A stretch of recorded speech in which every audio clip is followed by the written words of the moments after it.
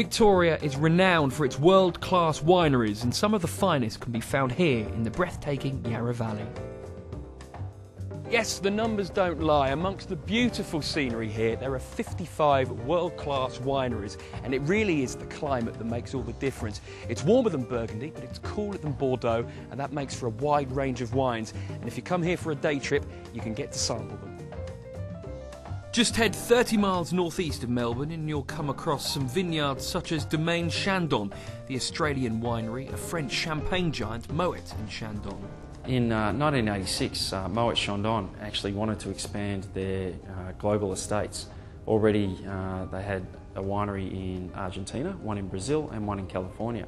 And so they came to Australia and specifically to the Yarra Valley throughout their search, looking for a cool climate site that produced really high quality fruit.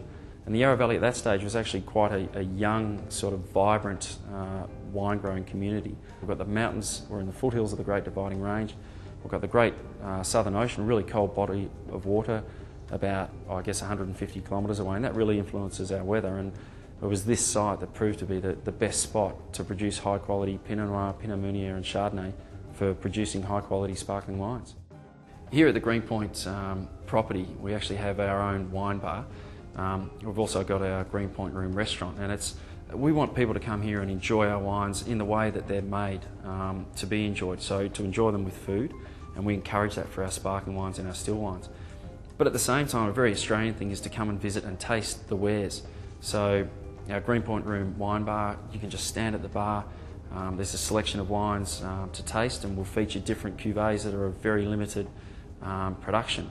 But one of the things that's important to know is that in making sparkling wines, we're making very delicate wines, and we don't actually serve coffee or tea because the aromas of coffee are incredibly strong. I love coffee, but I don't have coffee at the same time I'm having a lovely glass of fine bubbles. So that's one of the things we do, just to make sure we're focusing on the right things for us, which is the wine.